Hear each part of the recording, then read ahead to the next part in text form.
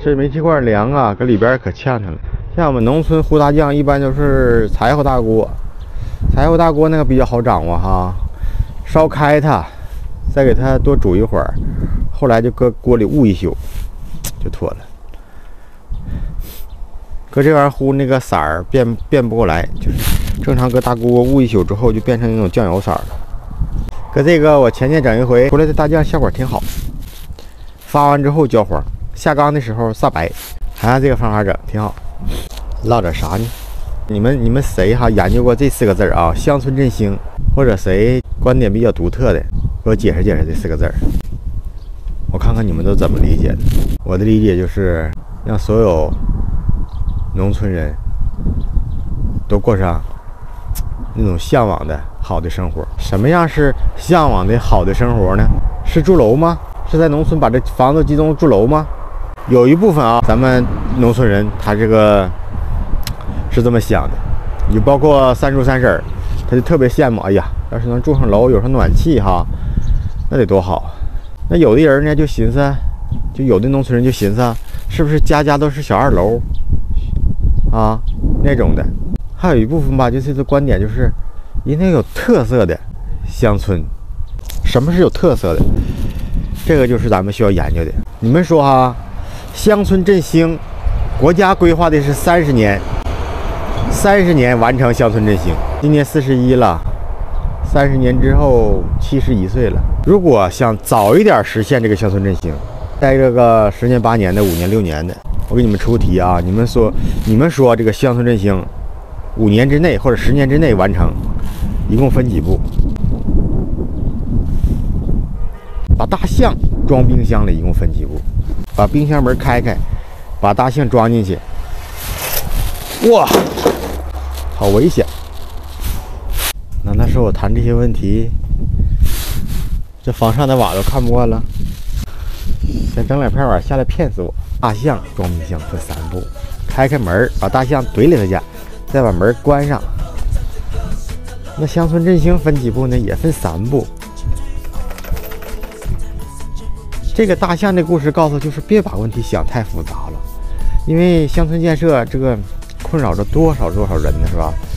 你是多少有知识有文化的人，山东专家什么专家都在探索各种方法，到现在还没整明白。可能有人提出的好的观点，比如因地制宜，一村一品，一乡一景。有的地方是没有自然资源哈，这种优美的环境，没山没水的地方，你要做提高农产品的附加值，深加工、养殖，有山有水这种的，有资源这种的，你应该发展乡村旅游，绝对不是像我这种传统意义的这种山庄式的乡村旅游啊，这纯半是扯淡。这不就是一个吃一个住的地方吗？说不好听就是一个饭馆子，跟乡村旅游根本不挂边儿。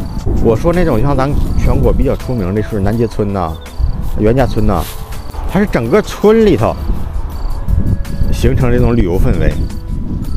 要是这样式的，是家家户户都有这种靠旅游这种收入，整个乡村呐，那个布景啊、布局啊，有观赏性，有参观性。我们附近有2个地方，也是对比比较鲜明。他们离着还不远，一个是中国雪乡，一个是龙江凤凰山。呀，上面冰还没化，挺好，这垫上帘子了，不用担心它糊底。这2天是吃肉，流量就上了点儿。其实有些人吧说话挺刺耳的，就是评论区里的留言，就只能吃肉，只能吃五花肉啊，这个肉啊，猪头肉啊。其实他每次他们说吧，我有我反驳的时候，但是我知道这么做是不对的。我本身也，你看我吃前我也是愁眉苦脸，高兴不起来，因为本身也吃够的了。肉这个东西，你是隔3差5吃一顿行，你天天吃谁受得了？咱们干点正事儿吧。先吧就寻思找不到这种就感觉这个身边我不知道跟谁交流，就乡村建设这块儿，因为别人都给你当傻子、当疯子看。对于乡村振兴这方面呢，确实能看出不少人呢也在考虑这个事儿，尤其是一些山东专家呀，有的提的观点挺正确，我认为啊，个人认为，我认为有的人他提的就不正确。先不说那些啊，不管他提正确呢还不正确呢，他们都是在用嘴说，坐在镜头里头理论着，看别人的经验来分析着。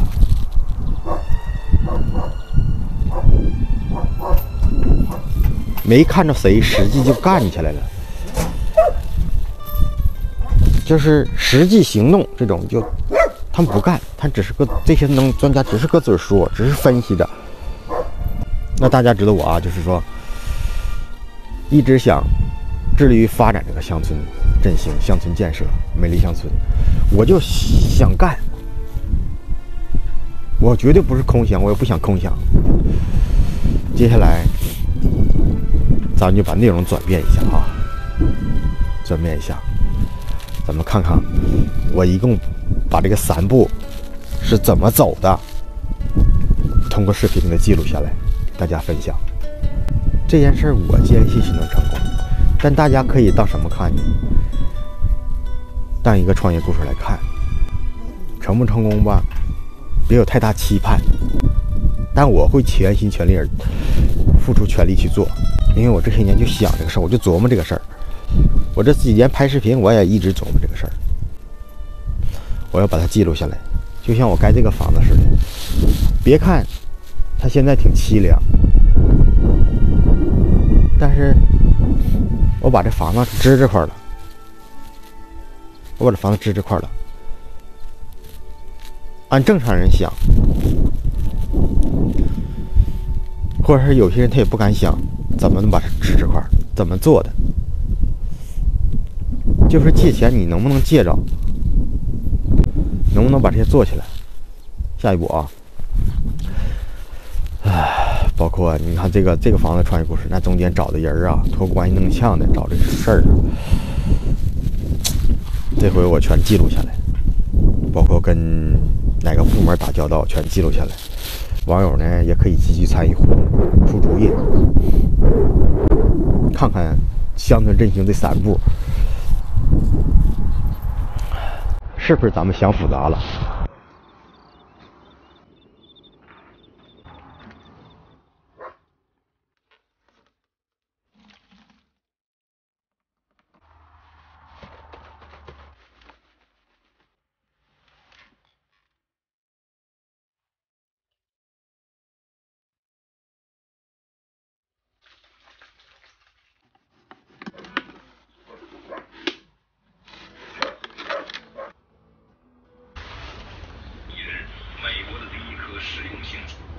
现在是1点20，昨天是4点吃的饭啊，吃一口饭吧，有点饿了。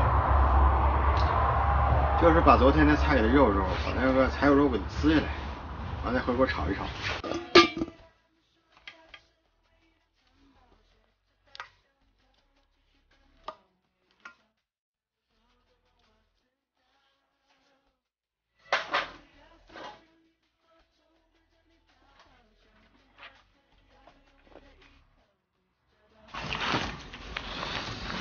辣椒冻了，冻辣椒能吃啊。行，